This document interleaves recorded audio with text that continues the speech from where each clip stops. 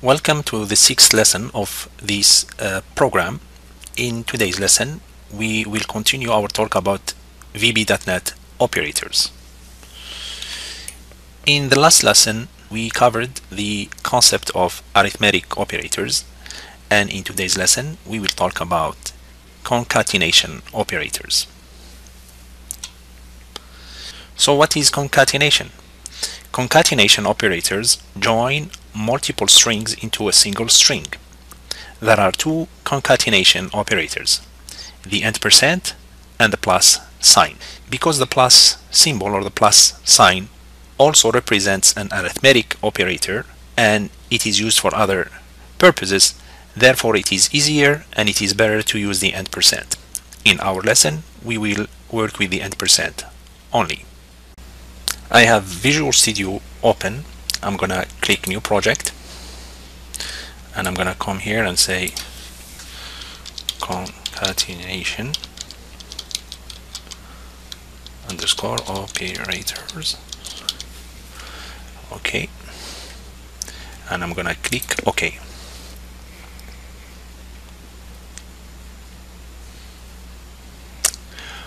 Alright, I'm gonna grab a button control and I'm gonna say display. I'm gonna scroll down and change the name to BTN display.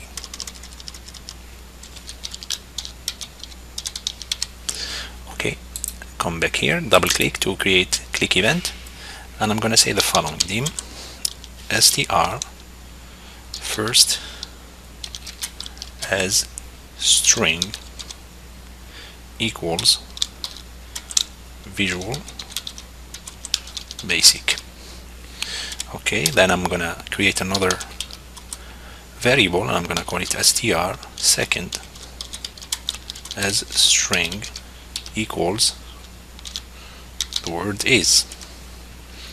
Okay, and I'm gonna create a third variable. I'm gonna say dim str third as string equals awesome. Alright, now I'm gonna create a fourth variable. I'm gonna say dim str display as string equals. Now I'm gonna concatenate. I'm gonna say str first and str second and str third. Alright, now I'm going to display this in message box. I'm going to say message box that show, and I'm going to say you, let's make this capital, you said, put little space there, and I'm gonna come here and say and % str display, and I'm gonna make a comma,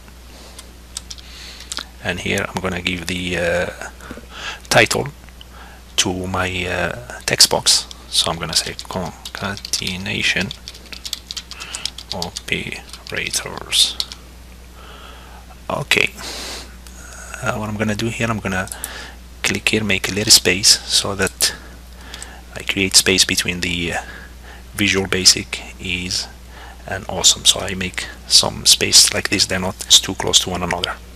Okay, so far everything looks good. I'm gonna click the start button.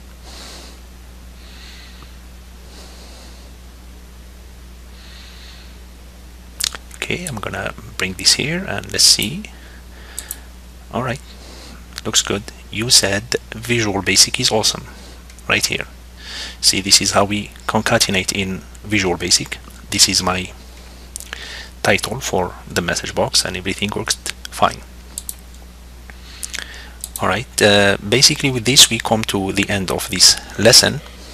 We're not going to cover the topic of comparison operators. We will delay it until we learn about decision making in Visual Basic, and like that it will make more sense to us. And with this we come to the end of this lesson. I thank you for watching, and you have a good day.